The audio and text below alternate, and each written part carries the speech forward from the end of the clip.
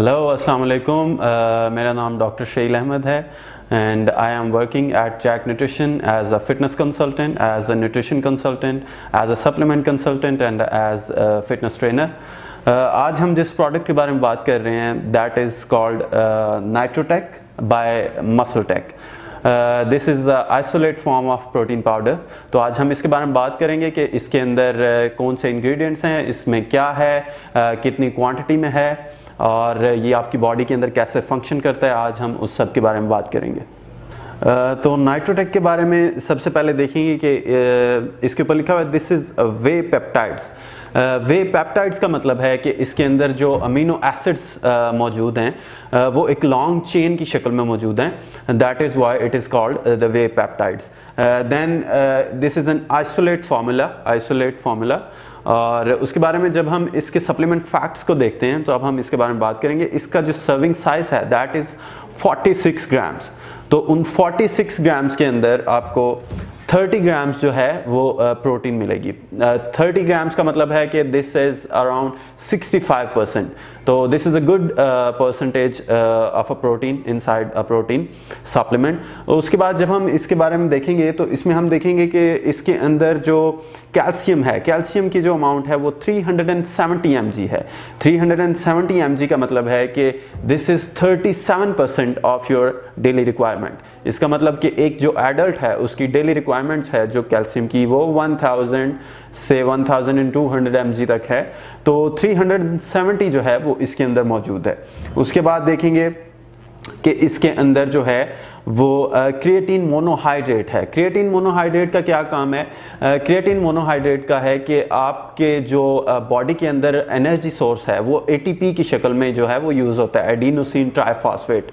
तो जब आपकी बॉडी जो है वो वर्क करती है, आप वर्कआउट करते हैं, आप कोई और काम करते हैं, तो उसके अंदर जो एनर्जी यूज़ होती है वो एटीपी की शक्ल में होती है। तो अब जो ये क्रिएटिन है ये उस एटीपी को आफ्टर यूजेज दोबारा से रिप्लेनिश करने में जो है ये उसमें काम करती है।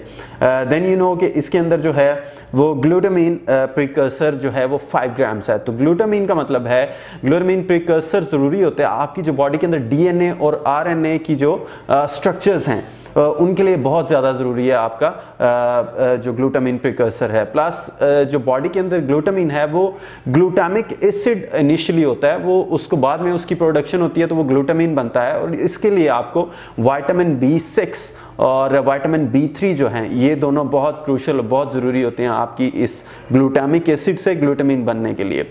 उसके बाद आप देखते हैं कि ग्लूटामीन के फंक्शंस के अंदर और भी फंक्शंस हैं, जैसे कि आपकी बॉडी के अंदर जो HGH होता है, ह्यूमन ग्रोथ हार्मोन है, जो उसको नॉर्मलाइज करने के लिए आपका ग्लूटामीन बहुत ज़रूरी है। आपके जो ग्लूकोज की अपटेक होती है, आपके मसल्स तक लेके जाना, उसको अब्जॉर्ब करवाना, उसका काम करवाना, उसमें ग्लूटामीन बहुत ज़रूरी होती है। आपकी जो बॉडी की हाइड्रेशन है, जो पानी है, उसको मसल्स को ज़रूरत होती है, वहाँ मसल्स को लेके जाना, मसल्स तक लेके जाना उसको बहुत ज़रूरी है। आपका जो एसिड बेस बैलेंस है, आपकी बॉडी के अंदर ज़ाहिर है एसिड्स हैं और कुछ बेसिस हैं, उनका जो बैलेंस है उनको नॉर्मल रखना वो ग्लूटामीन का एक फंक्शन है। देन यू नो कि इसके अंदर जो हैं वो BCAs मौजूद हैं। BCAs इसमें हैं जो सबसे पहले ल्यूसिन है 3.3 ग्राम्स और जो आइसोल्यूसिन और वैलिन है वो 1.8 to 1.7 ग्राम्स हैं। इसका मतलब है कि इसके अंदर जो अमीनो BCAs की जो रेशो है वो 2:1:1 की है। तो जो ल्यूसिन है वो 2 है। ल्यूसिन के फंक्शंस का आपको पता है कि ये आपकी जो प्रोटीन की सिंथेसिस है उसको बेहतर करता है, आपके मसल ग्रोथ को जंप स्टार्ट करना जो है वो ल्यूसिन का काम है, तो इसको हमेशा ज़्यादा होना चाहिए। तो ल्यूसिन जो है वो 2:1:1 की रेशो से इसमें मौजूद है। So you can add this in your diet and nutrition. आप अपनी macros के हिसाब से इसको जो है adjust कर सकते हैं।